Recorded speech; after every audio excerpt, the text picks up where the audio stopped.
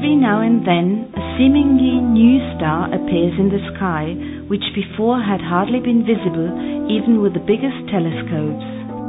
Such a star that suddenly changes its luminosities by orders of magnitude is called a nova. It is possible to observe novae still many years after their apparent extinction with the Hubble Space Telescope, as for instance the nova that appeared in the constellation of the Swan in 1992. According to our understanding, novae occur in binary systems, consisting of a developed red dwarf star and a burnt-out compact star, a so-called white dwarf. It has got the mass of our Sun, but is compressed to the size of our Earth. Because of its enormous gravitational attraction, the white dwarf draws hydrogen-rich material from its companion into a gas disk around the white dwarf. Subsequently, the material falls onto the white dwarf and gradually forms an ocean of hydrogen on top of it.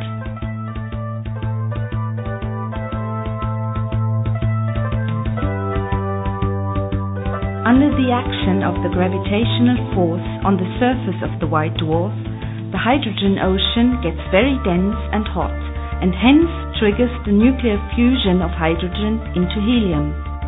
Since it is not possible to observe the following processes on the white dwarf directly, we must simulate them on a computer. Thus, we consider the white dwarf and the surrounding hydrogen ocean shortly before the nova outburst.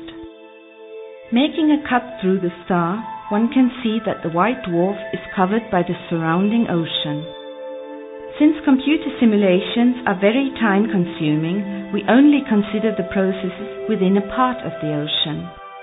To simulate the marked region, one still needs a Cray T3E supercomputer with 512 processors. Here we show the simulated evolution of the flow velocities within the ocean. Bright colors correspond to high velocities. The plane shown represents a vertical slice through the three-dimensional calculation domain. The fusion of hydrogen causes strong turbulence, yielding velocities of up to several hundred kilometers per second. In the course of the simulations, the flow spread from the bottom shelf through the entire hydrogen ocean.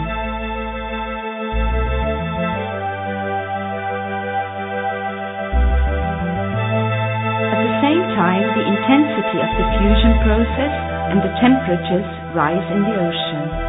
The temperatures can reach 200 million degrees and more. These processes end up in the explosive ejection of the hydrogen ocean and in a rise of the luminosity of the star for several orders of magnitude. This can be observed as a nova.